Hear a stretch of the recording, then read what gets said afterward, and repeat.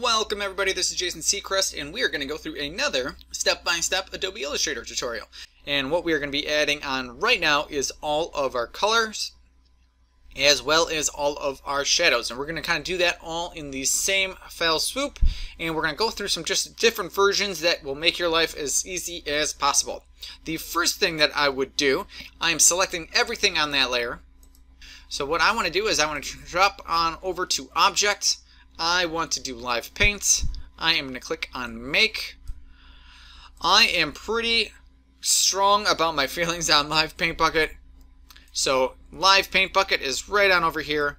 And keep in mind, what we're really doing is whenever we are looking to color, we want just a really basic fill. So in order to have a fill, I need a shape.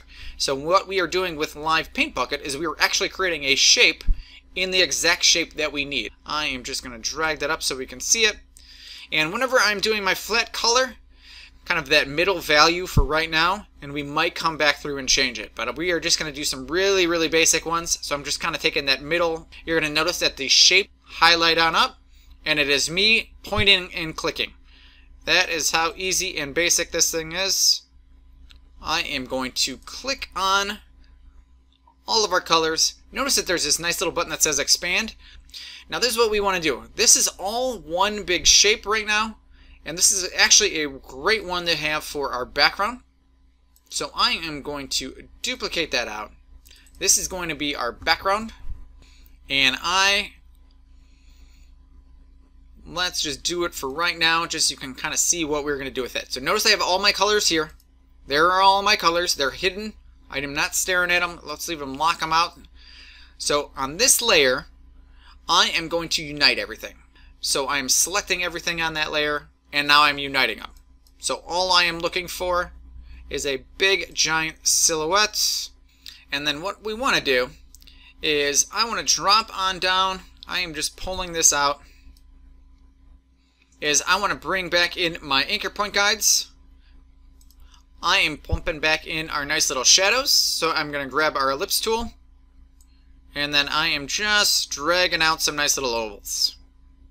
Okay, so we have just some really basic little circles. That's going to read as our shadow.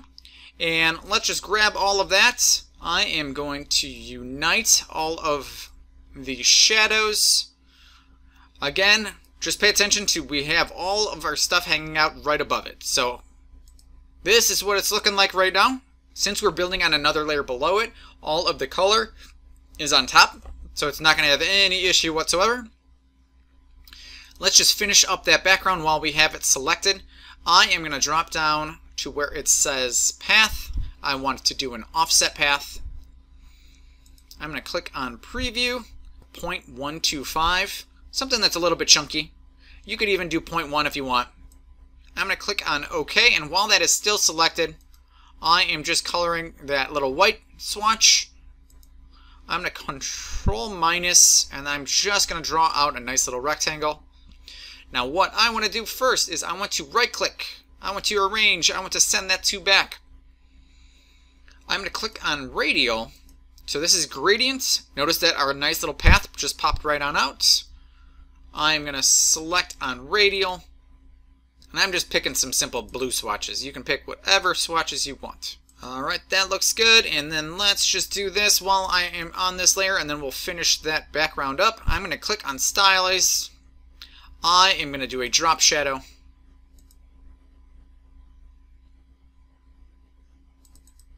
And I am just bumping out that X. Oh, let's drop that down to 50%. Alright, that looks good. So background is done. We are kind of bumping out our light source so you can kind of see where that is going. So our background layer is done. Double clicking on my magic wand, I just want to make sure that tolerance is pretty low just so I'm only grabbing the right color. My tolerance is set at 1. I'm going to select all of the pink. I am in my appearance panel. I am going to drop down to Inner Glow. I'm going to click on Preview. And notice that we have a pretty ugly color right now that's just black. I'm going to recommend for your mode to have normal. I think it is easier to see what is actually happening. Come over to color swatches.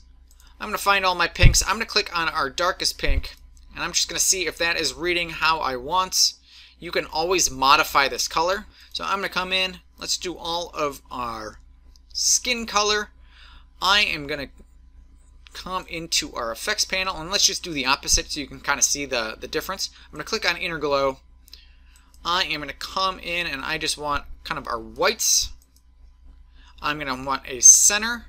Now let's click on Preview, and let's just see if that is kind of reading how I want it to. So whenever you have this blur, you can always bump this up, see what's happening with it. At a certain point, you're going to notice that if it's too big, it's just not going to do anything. For the face, that looks pretty good. I'm going to click on OK. Alright, I'm going to take my magic wand. Let's do all of the whites. That is going to be the teeth as well as the tail. I'm going to go FX. Let's do the same thing. I'm going to do a stylize, Inner Glow. Again, you can always modify this. This is a live working effect, so if you don't ever like anything, you can always change it back. I'm going to click on OK. So I have a white fill, and this is how silly this is going to be. I am just going to kind of just focus on that front edge. And again, our nice little round. And I want to see if that might work out pretty well. So let's do that again. I am trying to just kind of mimic that initial front shape. I'm clicking on whites. So notice I'm holding down Shift. Click on our fun little round button. Kind of a feather. So this is going to be really, really pretty subtle once we come in. So go a little bit bigger because it's going to drag in quite a bit.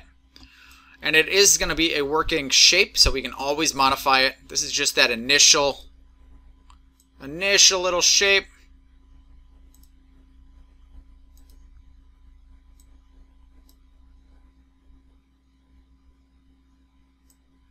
So I'm grabbing my whites, come over to Effect.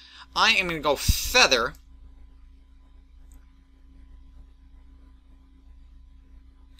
And I am going to click on Preview. For that radius, I can start popping up how big.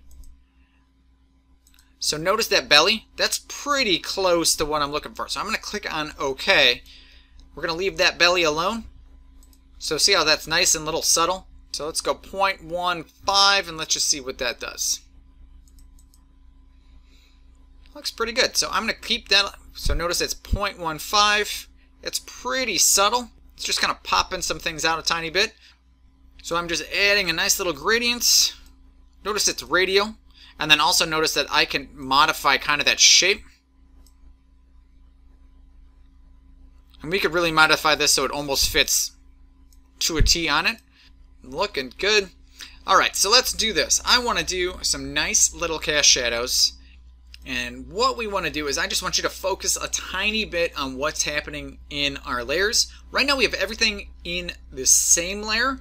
And it is also, they all have effects. So we don't necessarily want to come in and cut up any of the things that we already have. So I think I want to just kind of pop in a layer above. This is just going to be shadows. And these are going to be pretty transparent. So we can just kind of have them right here. They're going to be hiding underneath our black. And then they're just going to kind of be transparent, dropping through. So on that layer, let's go 50%. And we might be able to just make our lives easy. And I'm just kind of thinking of where a shadow would go. Notice I'm just keeping everything nice and straight. And we are just hiding in the stroke itself. Nothing fancy. And then I can always come in, I can always modify. And I'm just seeing if that is reading as a nice little shadow. So what I want to do is I think I want to... Let's come on in. I think I want to do a similar thing with the feet. Now I'm going to click on Shift-C. Let's just round that out. Click on P. Notice that I'm just kind of dropping it in. So I'm just building a nice little shape right underneath there. As long as this is all hiding in that stroke, it is all just going to get hidden up. And just remember, we have the layer above. So that's what's actually happening right now. If you guys wanted to get really picky, you would come in, you could do your Pathfinder. You can clean all that up. That would actually be a pretty simple little one, but we are not going to worry too much about that today. Alright, I want to go pen tool. I think it would be kind of fun to have these teeth casting a shadow. Control 0. Oh, this is getting fun. So maybe...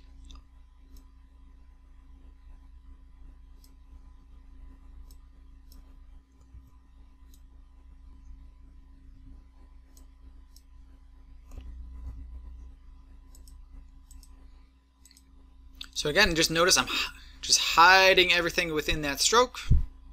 Okay, so we're just kind of popping stuff back through. I'm just kind of seeing where I would want some shadows to be.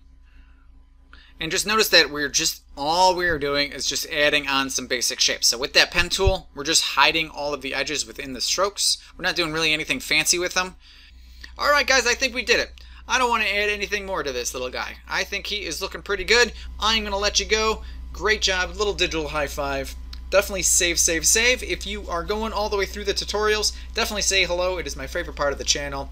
But with that said, thanks for hanging out, and I will see you guys on the next tutorial.